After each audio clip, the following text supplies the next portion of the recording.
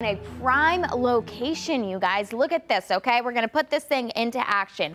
Coming through Mexico up to Eagle Pass, all the way through Hondo, Kerrville, Fredericksburg. I was there the other day scoping out some good events for the eclipse, and yeah, that's where my Kenny Chesney reference comes from. Anyways, we have a really good view of this eclipse again. It's on April 8th, pushing up towards Dallas, Tyler, then Sulphur Springs. You guys, it's going to be a really amazing experience out there, and we're just lucky to be here for it too.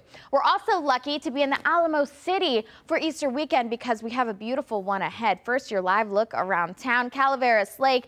Look at that camera shaking back and forth a little bit. Listen, we've got darkness, breezy conditions and clear skies right now, but guess what's going to come next? Warmer conditions too, okay? 59 in Dallas, 59 for us as well in San Antonio.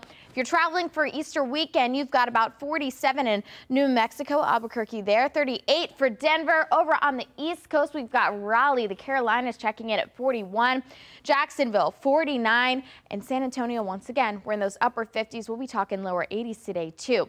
Winds from the southeast at 9 miles an hour. It's very humid out there, you guys, but luckily this wind is going to help push some of that out for us. Our dew point is bumped up this morning, 57.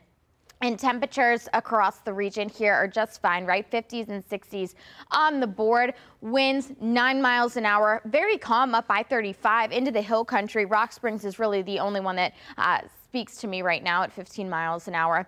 Down south, fairly calm too. Look at those high clouds continuing to, be pushed out by that wind. Bam, here you go. Live weather cam shows us this, 75 degrees by 1 p.m. Just going to be a really beautiful afternoon with plenty of sunshine on tap because of our high pressure system too. So here we go. We're going to continue to see this dominate our weekend with calmer conditions and really a lack of rain. Plenty of clouds though, guys. So this weekend it is going to be mostly cloudy. Winds are going to pick up as well, and we will have a few chances for some sunshine as well. But here's the deal, guys. For our Futurecast, this is our long range model. We're going to put this in motion super quick because not Saturday, Sunday, but Monday night into Tuesday morning. There you go. There's our chance for rain. Even then, less than 1/10 of an inch is expected for us there. But we've got temperatures climbing into those 80s today. That's on tap this weekend. Double whammy heading into Sunday, Easter Sunday, guys.